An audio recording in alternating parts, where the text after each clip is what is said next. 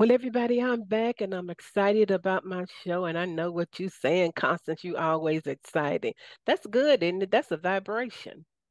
I am excited about my guest. We have a baller in the house, y'all. That's my southern accent of saying we have just an expert in the house.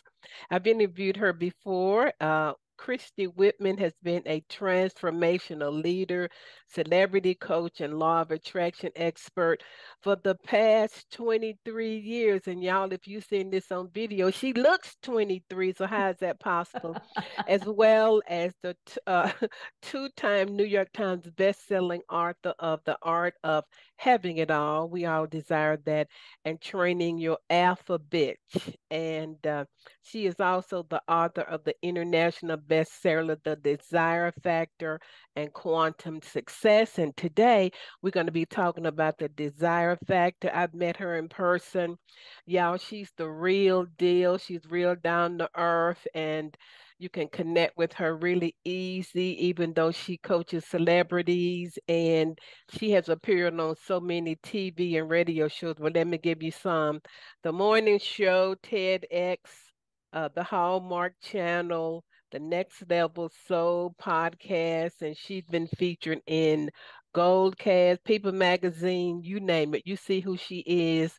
And she's here today to help you and to share revelation insight, motivation, and inspiration around the desire factor. So, the one and only Miss Christy Whitman, welcome back to the Law of Attraction Radio Network. Thank you, Constance. Always a pleasure to be with you. So what's been going on, Christy?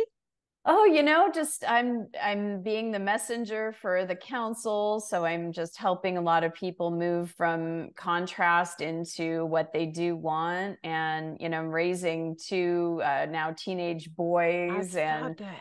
Wow. yeah, so their kids are getting big, and life is good. So how old are your kids now? I remember when they were younger. they were little, yeah, they're 13 and 14 now. Wow, so interesting. Yeah. So let's delve right into it. I've been reading your book, The Desire Factor, and that's such an interesting title. And it's the book about the alignment of energy. Tell our listeners just what is the basic nature of the book, and then I have a ton of questions. Perfect. So Hmm. this for me, starting out doing my own interpersonal work about 28 years ago, there wasn't a lot of books on how do you manifest. There wasn't a lot of information out there. We didn't have the internet, right? So Hmm. as my work has evolved and I've brought through information on the seven essential laws and how do you manifest, and how, obviously The Secret came out, and there's a lot more information. Everybody's talking about law of attraction.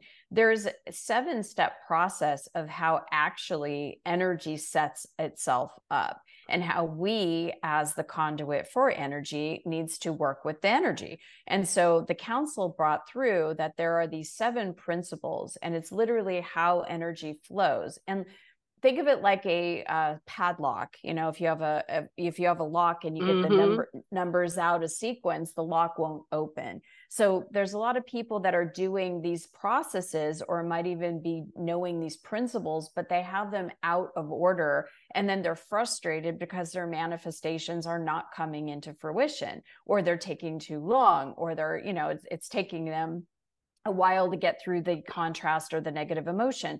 So these are the 7 principles that are outlined within the desire factor, and really what desires are. I mean, desires are a gift given to us from the multidimensionality of who we are, from the higher part of who we are. And we get to be the receivers of that, and then the beneficiary of it when we have it. And desires are really there to help us grow, to help us expand. It's never about the end desire. It's about who we become in the process. Although the end desire, whether it's the house or the guy or the car or the business or the money or whatever it is, feels good, but it's always about the journey getting there. And how do we enjoy the journey, where most people are thinking it's got to be that thing in order for me to feel, when you can actually feel having it and feel the fulfillment of it way before it ever comes. That's amazing because you have manifested. Share with our listeners just some stuff and the life that you have manifested. And she's so right on, listeners, because I was just telling a client the other day, it's about who you're becoming. Nobody wants to hear that because Yes. once you get what you thought you wanted, it's never what you thought, it should be. So Right. tell the listeners just a little bit of the things and stuff that you've manifested over the years. Yeah, well, I've manifested my dream partner. I've been with him for Mm-hmm. 17 years. We have 2 children together. That was a big manifestation. I mean, I live in Scottsdale, Arizona, in a beautiful dream home. I've manifested dream cars and multiple houses, actually. Vacations, my business. Wow. I mean, to be able to do what I do and to be able to create such an abundance in helping people, that was a manifestation because I didn't have that at the time. I was a pharmaceutical sales rep, not living Mm. with purpose or passion. I made good money, but I didn't have much passion. I certainly wasn't on purpose. So that was a manifestation.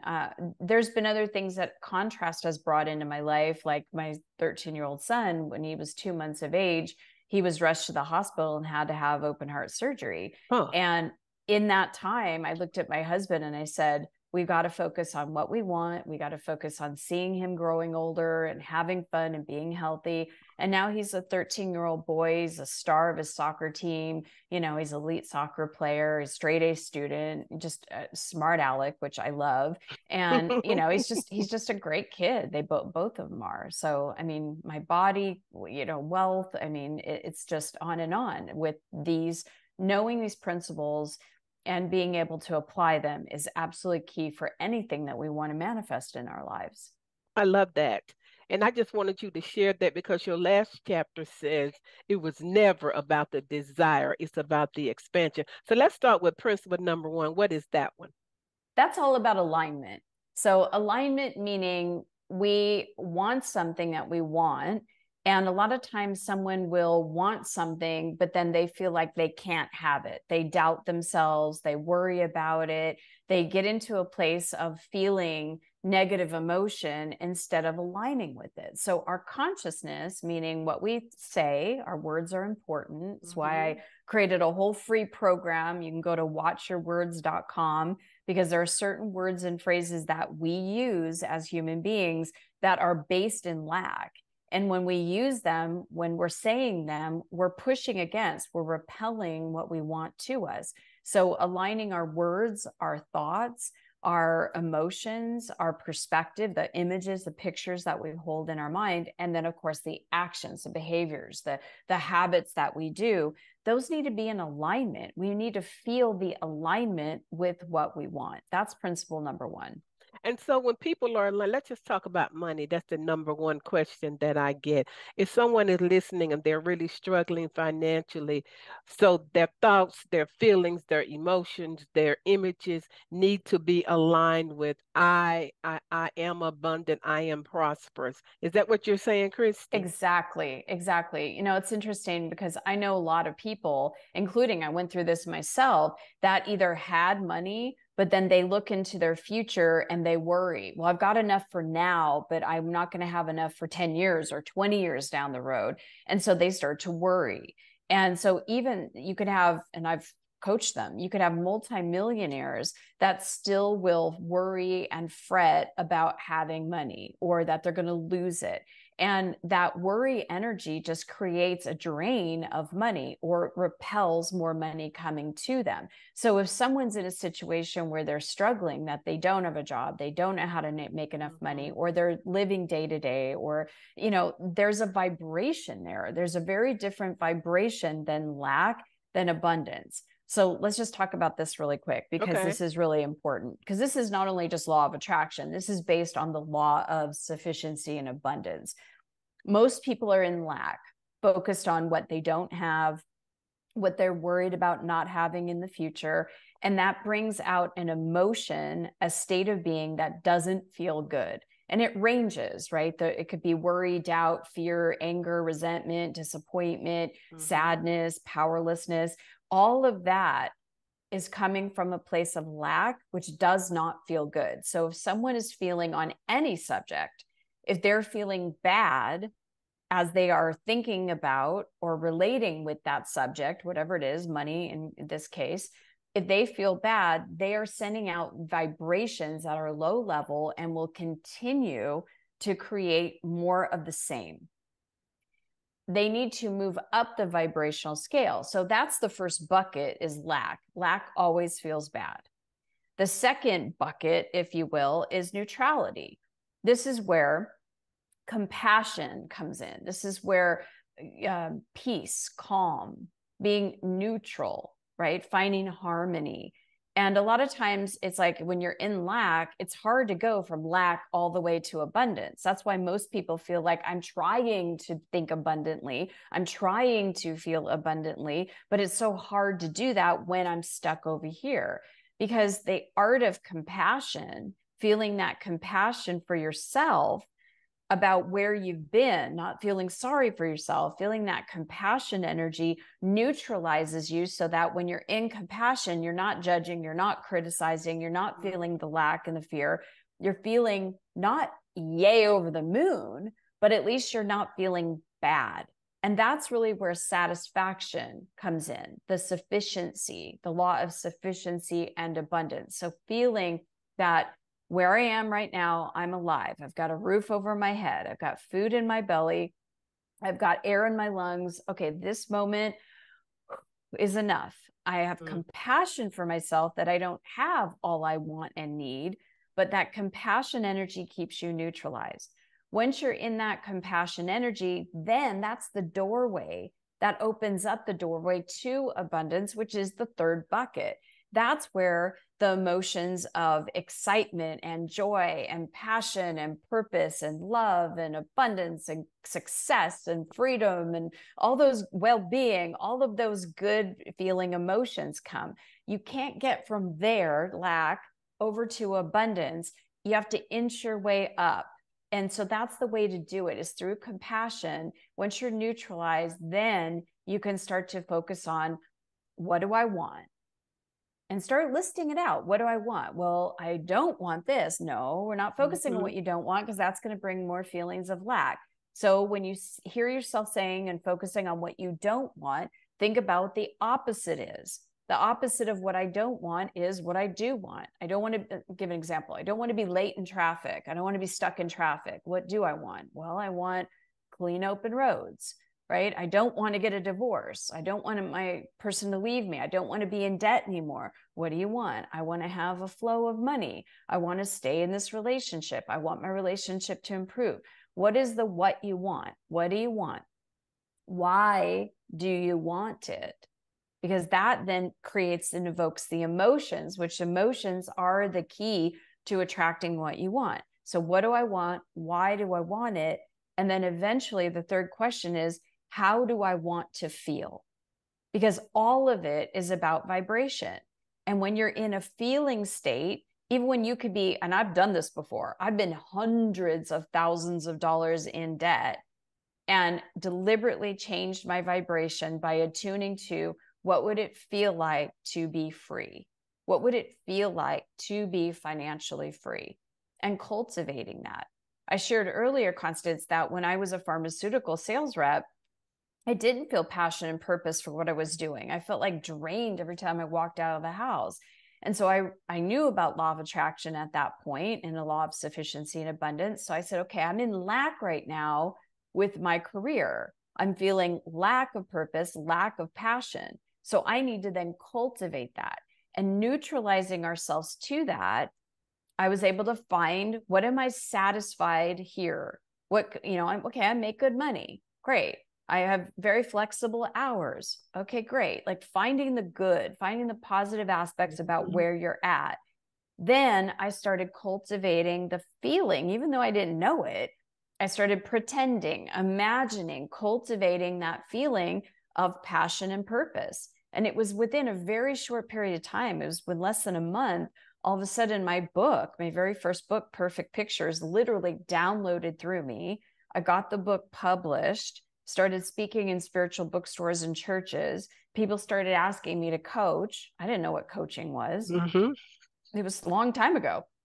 And I started coaching them on the phone, and I loved the process. I had so much passion for that, and I felt so on purpose.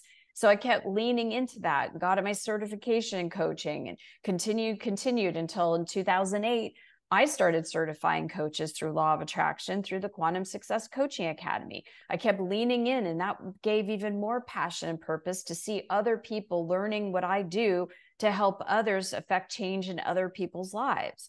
And it kept growing and growing and growing. And now what I do and everything that I do in my business, whether I'm writing or I'm speaking or I'm doing an interview or I'm coaching or I'm healing or I'm channeling, whatever I'm doing, I am fully in my purpose and passion. So if I can do that with my career, where I certainly did not feel that, I was in lack, and now all that is birthed from that, because I continue that momentum by aligning with it, anybody can do that with money, with relationships, with their bodies, with any subject. You know, we could drop the mic on that one. And y'all, this is just principle number one. See, you just reminded me. God has really given you the gift of breaking down principles so that people can understand, apply, and use them in their everyday life. It's very, very powerful. And I appreciate you sharing your own personal experiences, because sometimes when people see, people like you and myself, they're like, oh, they have a perfect life. I'm like, honey, I could tell you some stuff that would make you cry and get on your knees and pray. But you're so right. And this book is so needed so that it's like a roadmap of how people can align. So what's the second principle, Christy? The second principle is focus. And that is where it's all about our mind. So we kind of went from alignment a little bit into that focus, because it's when our mind is focused on what we want and why we want it and how we want to feel, right? So focus is, if you're looking at and you're focused on something that you don't want, you're going to get more of the same. So alignment with the energy and focusing your consciousness. Again, your consciousness is what you say, what you think, what you picture in your mind, what you feel, and what you do. That is so simple, but it's so profound. I remember I interviewed somebody, and he said, the big secret is, if you're focusing in on what you don't want, you're going to get more of that. And that's exactly what you just said. And the example that you gave about money and love and the job is just so awesome. So what's the third principle? The third principle is the principle of joyful expectancy, right? I love that. Yes, because think about this, right? If we're in this gap of, okay, I'm going to focus. I don't have enough money, but I'm having compassion. I know now what I want. I want the flow of money. I want the flow of abundance, right?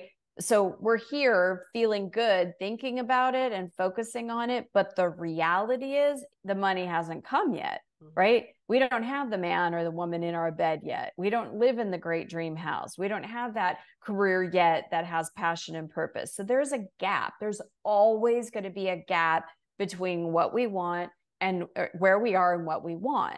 And so to fill in that gap with joyful expectancy, that's the energy that will help it flow and bridge that gap. So I'll give an example. When I was my last days in corporate America, before I quit my day job and went full-time in my coaching business, I was a sales training manager for a biotech company. And during that time, I no longer had that flexibility that I had when I was a pharmaceutical rep. I had to be there from 8 to 5. And I had a boss who was all over me. We called him Eagle because he was like always watching everything we did and, backstabbing coworkers and the whole thing. So I had to bridge the gap from finding what were the positive aspects and joyfully expecting what my business or what my life or my career would look like when it was in full bloom with coaching. And I wasn't there yet, right? So there's that gap. So every day I would get into my car, I would think about the positive aspects. Okay, I've got my own office. I can close the door. I've got a couple friends that I can go grab tea with during the day. I'm making really good money. I have nights and weekends off so that I can coach my clients. You know, I would literally list out, I live 20 minutes away from home, so I can get a break and go see my dogs, or, you know, go to lunch at my apartment or my condo if I want to. So there was all these different things that I would list out. I get to be creative in what I'm doing. I'm learning how to create programs, which is what I eventually wanted to do as a coach. And so there was so many different positive aspects that I would list. And then after I was done listing the positive aspects of where I was, because remember, there's where we are and then where we want to go. After I made peace with where I was, I then would get excited thinking about where I was going. Wow, someday soon, I'm going to be my own boss. I'm not going to have this boss. That's good. I'm going to be my own boss. I'm going to be able to work when I want to work. I'm going to be able to work out when I want to work out. I'm going to be able to have my hours be what I want them to be. If I want to work at 3 o'clock in the morning, I can work at 3 o'clock in the morning. If I want to sleep in and start work at 10, I can do that. I'm going to be able to make as much money as I want. I'll be able to do my job wherever in the world. I could be traveling. I could be on a cruise ship and coach a client. So I would think about the end result, bridging that gap. The starting point where I was, not being in dissatisfaction and this sucks, but this will be so great. I found the positive aspects, and then I joyfully expected. I joyfully anticipated where I was going. So that's principle number 3, is bridging that gap. So good. You know, it made me think of a verse in the Bible that has always, I'm like, what does that mean? And it says, rejoice and be joyful, O barren one, you who have not manifested. I'm like, well, why should I be joyful? And barren means empty. And so what you just said is rejoiceful, being grateful, not in denial about where you are, but looking at the good. That is Yes. so that gap and how to feel that, Christy, is so needed and so powerful. It is so powerful. And it's what bridges the gap. It shortens the gap. Because a lot of times when we're in that negativity, we lengthen the gap. It's like, when the hell is he going to come? When the hell am I going to get the money? Or why is it taking so long? Right. So we have to remember that we're always, we're energy receivers, we are energy containers, and we're energy transmitters. And the energy we're transmitting out when we're in lack, if we're feeling bad, we're projecting that. It's like we're paving that road in front of us with more lack. But if we're just stopping and going, okay, compassion for what has been, let me look at the positive aspects. Like I said, I've got a roof over my head, I've got food in my belly, I've got water to drink, I've got a job, I've got whatever it is. You can always find negative aspects, but you can always find positive aspects. Both exist. This is the law of polarity. We live in duality, right? So if there's negative, there also is positive. And that bridges the gap and it shortens the gap. So good. So powerful. Okay, so what's the next principle? So the fourth principle is the principle of having. And this is a really important one, because when we are aware that we're in lack of something, we feel bad. But when we feel the having of it, right, we feel good. And whatever we want, it doesn't matter what it is. We think we're projecting that I'm going to feel this way when I get it, right? I'm going to feel happy when I get that. I'm going to feel joy. I'm going to feel relieved. I'm going to feel powerful. I'm going to feel passionate. Whatever that emotion is, we are taking what is the now present time where emotions exist and projecting it onto something. How many times have we said, hey, when I get this, I'll feel, we get it, and we go, that didn't do it. So we go, hey, if I make this amount of money, I'm going to feel good. And we get there and we go, no, that didn't quite do it. I remember years ago in 2013, one of my books hit the New York Times. And I worked really hard to make sure that it did. And I, was doing all the different strategies. And for years before that, I was feeling into what it would feel like to be a New York Times bestselling author, right? And so we accomplished it, and I got there, and it was like, ooh, for a minute, yay. And then nothing changed. It was like, I thought the whole world was going to just, I don't know if a parade was going to go through my house or money was going to flow. I don't know what I thought was going to happen, but nothing changed. And then I felt down after that. This thing that I put on this pedestal of someday I'll finally be came. And that whatever I thought I would be, I was still the same person. I remember my kids were in a jumble stroller at the time. So they were 2, maybe 2 and 3. And I reached down to them and I'm like, Mommy became a New York Times bestselling author. And they're looking at me like, drool, just like, who cares?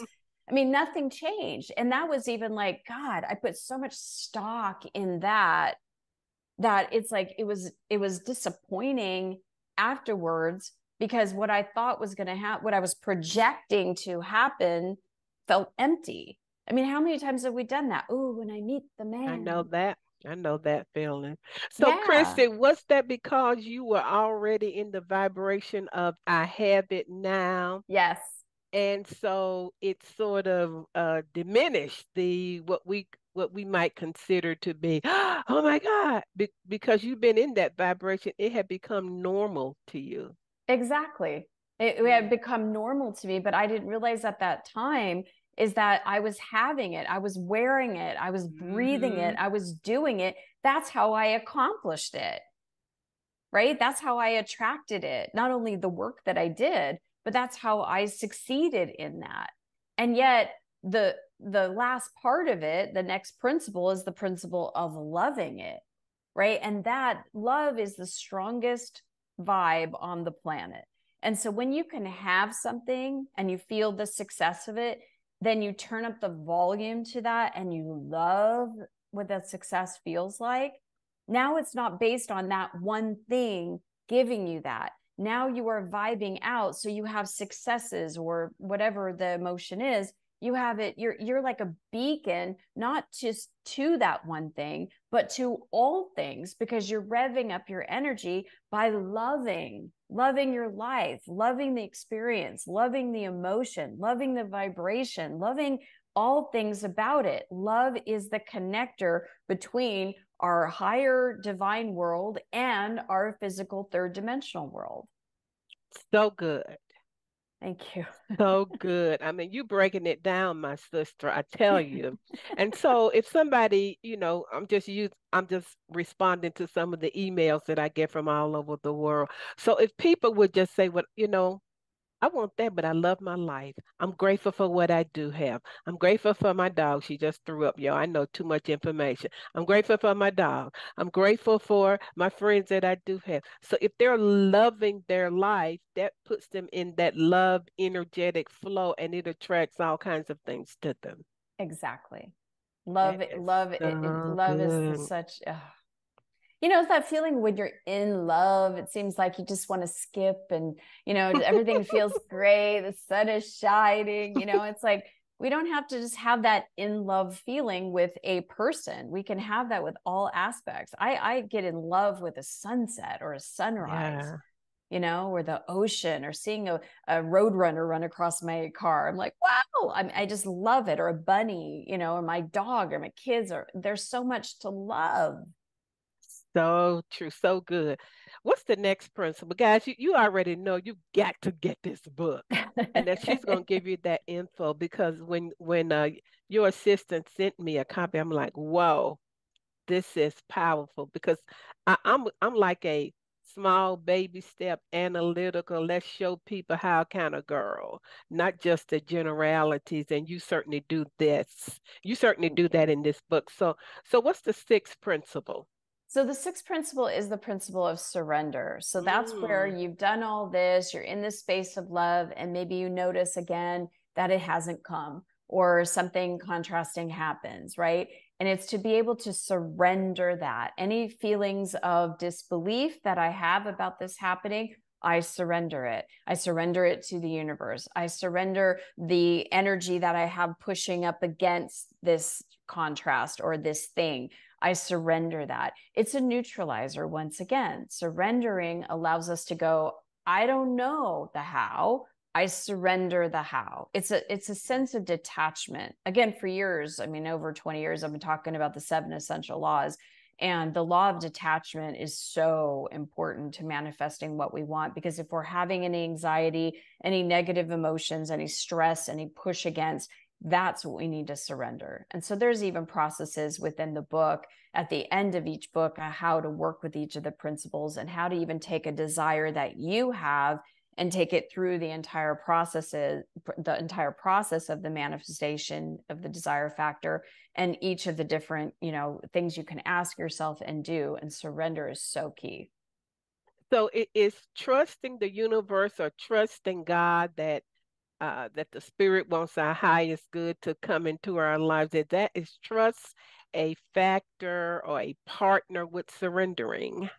It's a huge part. One of the things that when the council first came through me, they wanted me to create, and we did, and we taught this for years, and it's still available, a program called Quantum Energy Mastery. It's how do we master our own energy, because whatever is happening in the universe, it's up to us to master our own thoughts, our emotions, whatever we're pushing against. It's important. And one of the first important powers that we have as human beings is faith. Our third eye is our faith portal. And as we are, if you think about it, it's like we are always looking at something that we're putting our faith in. If we are in lack, we're putting our faith in the lack happening. We're putting our faith in more of what we don't want to come. And so think of it like a light, what they call it, flashlight. Like where are you focusing your energy? When you're focusing on what you don't want, you're putting your faith in the divine not providing, or God or goddess not, or the universe not providing. So you're putting your faith in more struggle or drama. We can't get more faith, but we can focus it.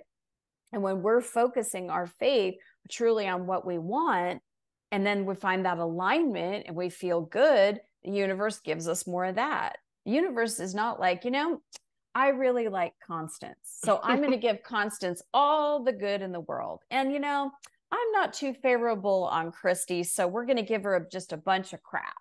Right? It doesn't work like that. We're all infinitely loved. We're all meant to be here. We all have a purpose. We all chose to come into this experience. We all have a divine partner that we're partnering with. If we're here, we're alive. How do we know? We're thinking, we're breathing, our heart's beating. So all of us have the ability to be supported by the divine in what we do want. But we are a cooperative component to that. We have to get ourselves in tune with receiving and allowing what it is that we want. And our faith and where we focus is one of those indicators. So even when we're focused and we're having faith that in doubt, right? It's like the opposite of faith is doubt. When we're doubting what we want, we got to surrender that doubt and come back into faith. You're a master at teaching, I tell you. I love it. I love it. And so lastly, the principle of action. Yes, so important. Okay, so we are the eyes, the ears, the legs, the feet, the hands, we're of the divine. And when we are in partnership, it's us that has to do the interview, write the email, pick up the phone, go into that, do that thing, get on that stage, row the boat, whatever the action is required of us, we're the ones that have to take it. And so it doesn't mean that we take action all the time, so we're overwhelmed and, just feeling like we're spread too thin. When you're following this alignment, and you're focused and you're joyfully expecting and you're feeling the having and you're loving the having and you're surrendering everything or anything that's not the having of it, then the action that we take will be one of inspired action. It'll be one of flow. It will feel good to take that action. Even if that action, and I write about this in the book because there was a couple of actions that I was guided to take that I took, and that particular action didn't turn out the way I thought it should have. And it's like, hey, what's the deal? But anytime we're taking an action, anytime we're in inaction, nothing can happen. And when we do take an action, we may not know that that action has a equal reaction to doors opening, to opportunities coming, to things flowing in. We may not know exactly what that action and what is required of ourselves in that action, what it will lead to in the next step, and the next step, and the next step. But following that action with, again, faith, that's the key. These steps or principles or vibrations are just so amazing. Share with us a story either from your own personal experiences or from a client who uh, tapped into these principles and just manifested something amazing, astounding, remarkable. Can you think of Yeah, anything? I think a lot. Yeah, I'm like, which one would I choose? Yeah. So I had a client who was in debt. Her parents were always in debt, and she had a lot of other things going on too, but she kept struggling. And even though she held a really professional, career and was making really great money, the pattern was she was still in debt. And that's what she always learned. She started to follow these principles. And within a month after reading the book and applying these principles, she was able to get herself out of debt, and she has stayed out of debt for the first time in her adult life. Wow. So that's just one. For me, there, I write about it in the book. There was something that I deeply desired, and I followed the steps and everything through. And I thought, oh my gosh, this is going to happen. And I came really, really close, and it didn't happen. As with so many people, they think this is the thing. Energy never gets wasted.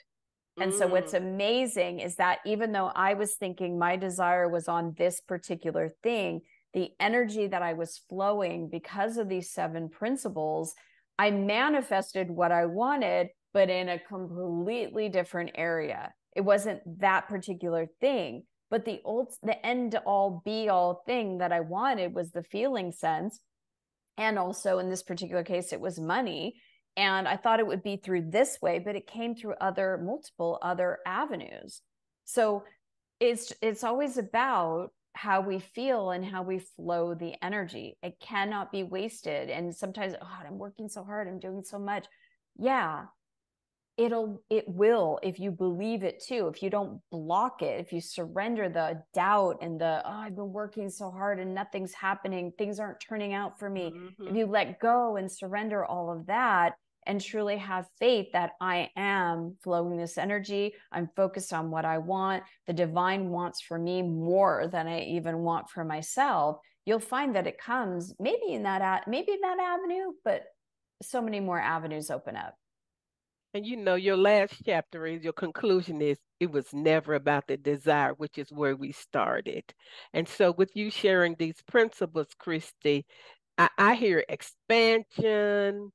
What is it about if it's not about the desire? It's about the growth. It's about the flow of energy. It's about the partnering of the life force. Because every time we feel excited about something, we feel enlivened about something, right? It's like, that's what life's all about, is that, that fun, that possibility, that potential, that flow of that energy, that connection and partnership with the divine. That's what feels so good. And we as a human being assign it to a person, place, or thing, which is great to interact with that person, place, or thing. And that will come. However, it's the energy that flows to get us to that person, place, or thing. So good. Thank you. So juicy. So awesome. So tell our listeners and people who may be watching this, how can they get this wonderful book? What is your website? What services do you offer, et cetera, et cetera, et cetera?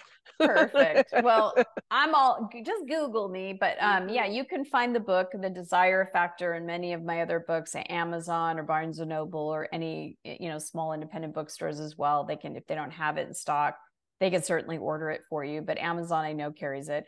You can go to ChristyWhitman.com. That has a variety of things that I do with either myself through the Quantum Success Coaching Academy, if you're wanting to get certified as a law of attraction coach yourself, or if you're wanting to learn how to master your energy through quantum energy mastery, or if you're just wanting to know how to, take all of this esoteric information we've been talking about and put it into practice, the first thing I would say is go to watchyourwords.com, because it's a free 10-day program. They're small, short videos, 2 minutes in length, that tell you what not to say, why, and what to say instead.